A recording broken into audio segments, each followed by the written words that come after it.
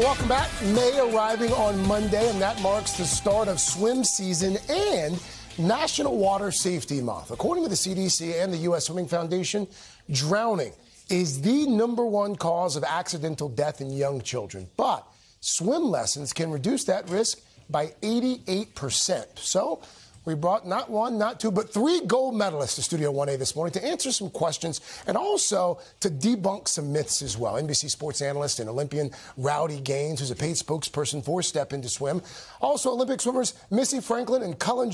Always good to have Olympic gold medalists in the studio, but especially when they're talking about something that's so important. So good to have all of you this morning. Thank you, buddy. Thanks for having Rowdy, you've been preaching this sermon for a long time now. For folks who are not familiar with Step Into Swim, what is it and what's the chief aim of the organization? Well, it's the Water Safety Initiative, Craig, of the Pool and Hot Tub Alliance. And our mission is really simple. We really want to try to save lives and create more swimmers through swim lessons. So we provide these grants to lesson providers around the country, specifically targeting those communities that could not afford them. And, I mean, we affected 23,000 kids last year. We're going to be a lot more this year. Missy, for folks who might be watching or listening, and they'll say, you know, I don't have a pool, and we don't really go around water that often. Yeah. Why are swim lessons still so important? Even if you don't have direct access to water right now, water is still going to be a part of your child's life forever. And we believe that the earlier you can get them in, the better. So even if you don't have a pool in your backyard, you're not going every day, the earlier you can get them in the water, get them used to it, get them a little bit more comfortable, we just think that that's so important. Again, Cullen, we've talked about this before, but black kids especially, 5 times more likely to drown than their white peers. And you've been working for a number of years to change that. What are you doing? Tell folks about your You know, Craig, I mean, the 3 of us have been ambassadors, like you said, for a very long time around this. You know, 64% of black Americans don't know how to swim, 56% of Latinos don't know how to swim, and 38% of Caucasians don't know how to swim. So this is a problem all over the U.S., but, you know, with organizations like Step Into Swim, Speedo Swim United, I mean, we have USA Swimming that's behind us. We've been doing this for so long that we are just trying to get the message out there, learn to swim, and try to drop these drowning rates. So let's spend some time here debunking some myths now. Missy, we'll start with you. We'll start with myth 1. Yeah.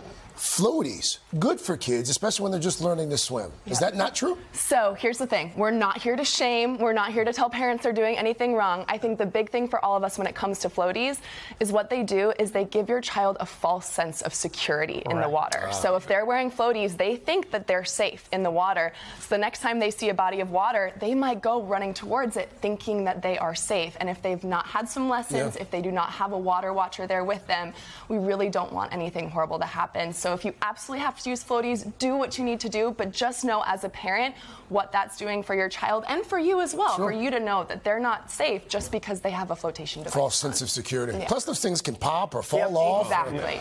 Myth number 2 here, Cullen.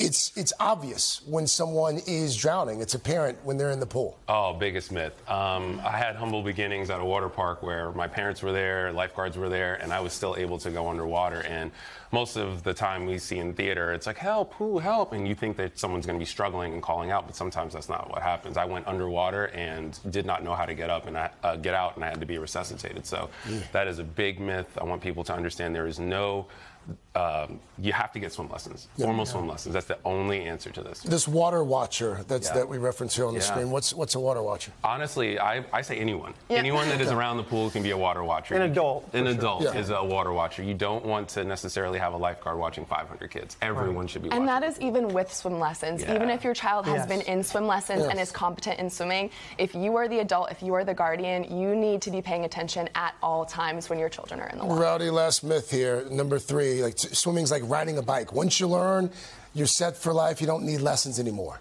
Well, Craig, at that early age, they don't have the acumen yet to be able to learn how to ride that bicycle. It's like when you teach your kid to ride it at 5 years old. Maybe as they age, but that 2- and 3-year-old definitely need those refresher courses. And again, we can talk about swim lessons all we want, but the main point I want to get across is I'm begging parents, please do not take your eyes off your child when they're in or around water. What's the ideal age, by the way, really quickly, to start swim lessons? What do you think? I had my son Avon at 6 months. And so I had my daughter Caitlin in at 6 months too, but Cullen has As soon as they learn how to walk, they're going to escape from that. They're going to get As soon as they can walk, you should get them in lessons. Get them in lessons. Okay. Thank you. Thank you all so much. Thanks for all the work you're doing, Rowdy, Missy, Cullen. Hey, thanks for watching. Don't miss the Today Show every weekday at 11 a.m. Eastern, 8 Pacific on our streaming channel, Today All Day. To watch, head to today.com/allday or click the link right here.